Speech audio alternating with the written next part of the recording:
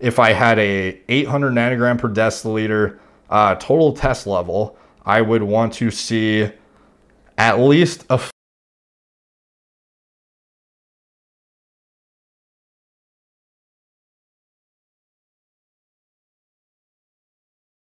What's up guys, Derek, moreplates.com. Today we're gonna be talking about the ideal testosterone to estrogen ratio. So after I put out my estrogen videos on, why inhibiting aromatase is neurotoxic and the examples showing this and that, like all the benefits of estrogen and why it is such an important regulator of, cardiovascular health, neurological health, libido, fucking dick function, literally very important things. A lot of people ask me, well, how do you know what the optimal ratio is of testosterone to estrogen in your blood work? So I had to extrapolate a bit to actually come to some sort of like actual way to interpret this, because it's not like the units of measurement in blood tests are even the same units. Like when you measure total testosterone, it's usually in nanograms per deciliter. When you get your estradiol, it's usually in picograms per milliliter. And testosterone, that's your total testosterone, whereas estradiol is only your E2. It's not even total estrogen. So we're just talking about a component, a fraction of the total estrogens in your entire body. So there's a bit of like finagling I had to do to figure out what is like a reasonable, ratio to expect based on averages and based on the clinical data. And I sort of, came to a good framework to go by. So typically, just in general, the ratio is 100 to 1. But let me explain before you, just go check your blood work and see if it's times 100 of your estradiol, because it's not exactly how it works. So approximately 40 to 50 micrograms of estradiol is produced per day in men. So micrograms, that's like the actual concentration of the hormone produced. So like, how men produce 3 to 10 milligrams per day of testosterone. That's not, in nanograms, that's an actual milligram equivalent. So you produce approximately 40 to 50 micrograms of estradiol of E2 per day. So that's about 280 to 350 micrograms per week. So about 5 to 10 micrograms of the estradiol daily produced is in the testes, approximately 10 to 20% of it.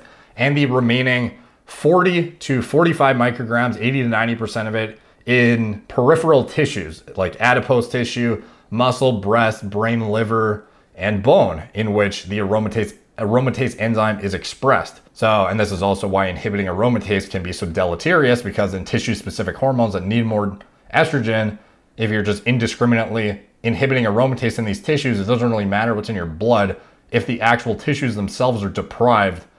Just because your blood might say you're in range, it doesn't necessarily mean your brain is getting enough estrogen, your bones, your whatever. So you produce, on average, at like low to high end, this is very, individual specific, but 3 to 10 milligrams of testosterone per day. So 5 milligrams is kind of like the average. So then 5 milligrams is 100 times the 50 micrograms of estradiol produced per day, which is, so roughly 40 to 50 milligrams per week is how much actual test the average man produces, which is exactly 100 times the 40 to 50 micrograms of estradiol that they produce. So as far as like why, estrogen is important and stuff, I actually recommend you go check out my videos on testosterone is not neuroprotective, estrogen is, and all those videos and whatnot. So as far as the estradiol to testosterone ratio, at supraphysiological doses, the E2, the estradiol to testosterone ratio, start to decrease. And the 100 to 1 ratio does not stay static throughout a blast phase for most individuals, as seen here in the graph of graded dose response to supraphysiological dosages of testosterone up to 600 milligrams per week. So you see the ratio is slowly declining, implying that aromatase does not function in a dose-dependent manner, where it just, spits out an exactly proportional estradiol to testosterone ratio, or spits out equivalent estradiol for the amount of testosterone administered for all dosage groups. And the ratio becomes more and more skewed the higher the dose of testosterone. But just in general, we're talking about in like a therapeutic context first, and in an ideal world, your ratio would stay the same, like the physiologic homeostasis that your body wants to stay at, you would ideally be at that regardless of your dose. Obviously, there's limiting factors on aromatase expression and whatnot. But anyways, therapeutic levels, like where a healthy man would be at 100 to 1. And this is how you would interpret your blood work. And this is like the extrapolation part. So the average male is going to have about 30 picogram per milliliter estradiol blood test result in their serum. The average testosterone level is around 600 nanograms per deciliter, depending on which study you look at, because some will show a 531 nanogram per deciliter median. Other sample sizes will show as high as a 679 nanogram per deciliter median. But in general, it's about 600 nanograms per deciliter total testosterone. So in general, the ratio of estradiol in the actual units of measurement that we use in our blood work, picograms per milliliter, relative to the units of measurement we use for our testosterone levels in nanograms per deciliter, results in about 5% of the estradiol in picograms per milliliter relative to total testosterone in nanograms per deciliter. I'm not even going to get into free estrogen relative to free testosterone, because that's like a whole nother level of extrapolation. But anyways, so that's a rough guideline. So in general, if a man produces 600 nanograms per deciliter of testosterone, he will, if he's healthy and not indiscriminately inhibiting aromatase and doing things that are going to, inhibit physiologic processes, he will probably have about 30 picograms per milliliter of estradiol in his serum, which is 5%. So, you can do the math on that for other things. And frankly, this is more of like a very, very rough framework based on averages that I just pulled out of like sample size data. So it's like, don't take this as some concrete rule where it's like, oh, like a healthy free testosterone, 2 to 3% of your total. This isn't as concrete as that. But in general, from what I can see, it's about like the 100-to-1 ratio applies for the actual milligram amount that you produce relative to the microgram amount that your body like pumps out.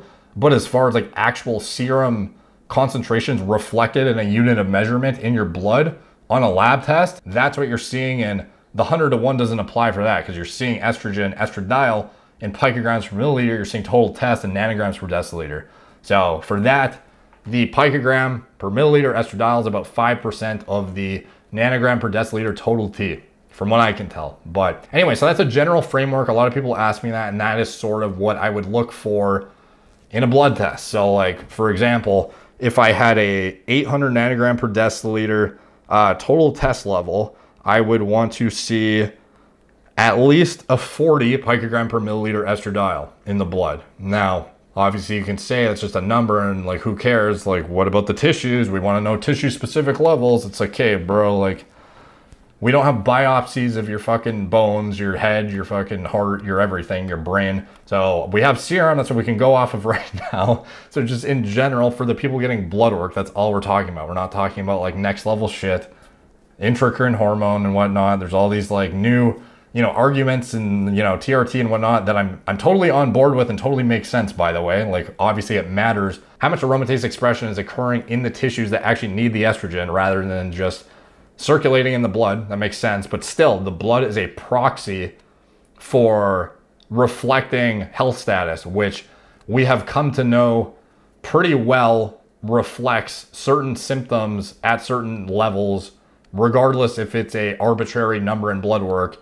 It still reflects as a proxy of symptoms for most people. So, like in general, you see your number like disproportionately high relative to another hormone, you're probably going to experience laundry list of side effects. If you have a disproportionate ratio the other way, you're going to have this other laundry list of side effects in general. So that's kind of like our general guideline of hormones right now. And that is like, without spending a ton of money to get next level testing done, this is sort of my framework I'm proposing, and you don't need to use it. I'm just this is what I'm looking at, and I thought it was an interesting topic to bring to light, because a lot of people ask me, how do I check, what's a good estrogen level relative to my total test? So this is what I would sort of use as a general ballpark. So take from that what you will. Thank you guys for watching. Please like, subscribe, check out my blog, moreplates.com. Follow me on Instagram at moreplates_moredates, Facebook, Snapchat, BitChute, Twitter, TikTok. I don't know how many people actually hear that when I say it, or if it just goes in one ear out the other, but like, actually, like, I post other stuff on like Instagram sometimes, so like you should check that out and actually follow me. Facebook is like so inactive that organic reach on Facebook sucks. So actually, like, if you could follow me there too, that'd be cool. Twitter, I just kind of tweet the same stuff I put out here, but it'd be cool if you follow on Twitter too. TikTok, BitChute, whatever. I don't really care about those. Apple Podcasts, if you want to drop a rating there, helps the algorithm there.